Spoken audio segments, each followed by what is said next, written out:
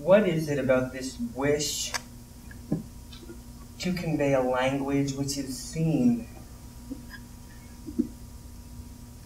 Perhaps language has always been a gift from the other.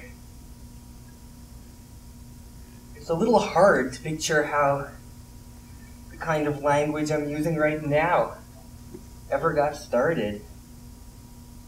I mean, notice that language is a behavior. It's a behavior. That's all it is. It's a complex activity having to do with small mouth noises and the neurological processing of same. We must have been essentially as we are before language. It's like breakdance, or something like that.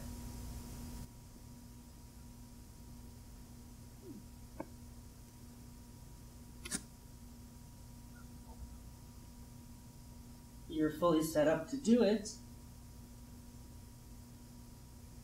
and people have been for millennia. But until somebody actually does it, it only exists as a formal possibility in the organism. And I wonder how many of these things there are. I mean, breakdance is an interesting example, albeit somewhat trivial.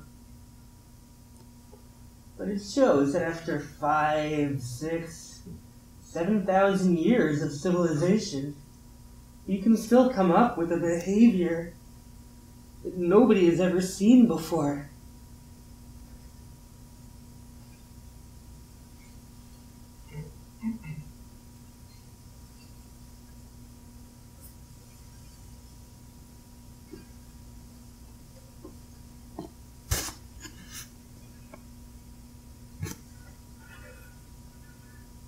I've spent a lot of time thinking about language and what a limited tool it is. And yet our whole world is held together by nothing more than small mouth noises. And it's incredible. Our notion of self and world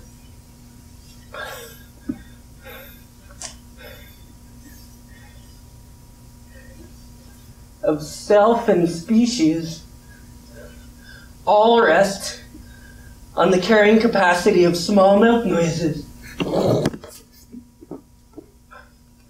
One of the things which interest me, and some of you have heard me talk about this before,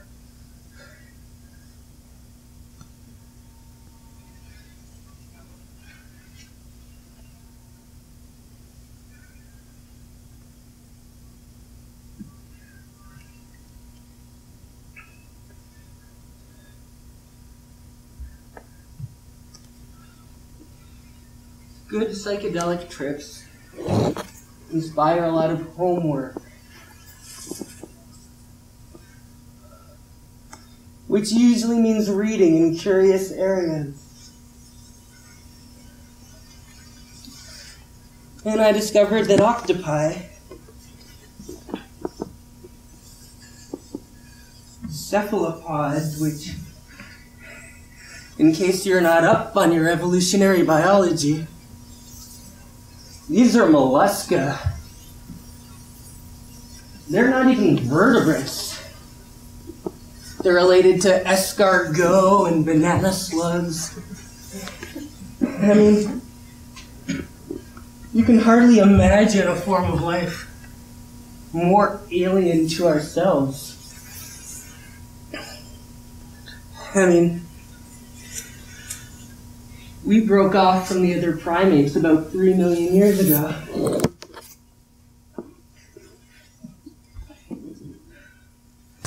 But the invertebrates and the vertebrates separated from each other about 700 million years ago.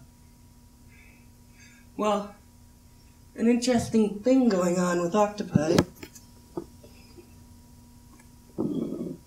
Most people have heard that they can change color. And I think that most people probably assume that this means that like certain lizards and certain butterflies, they camouflage themselves against their background.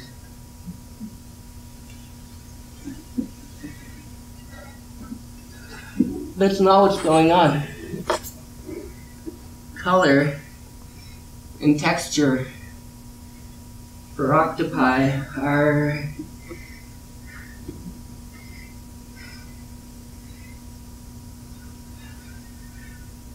the medium of language. You could almost say that an octopus is a naked mind. Because as the octopus goes through certain internal changes, hunger, sexual need, whatever, color changes accompany these shifts in internal state and appear on the surface of the octopus. You could almost say it wears its language like an overcoat. It's clothed in its own meaning. So, somehow these creatures are elves of language, catalysts for the concrescence of cognition.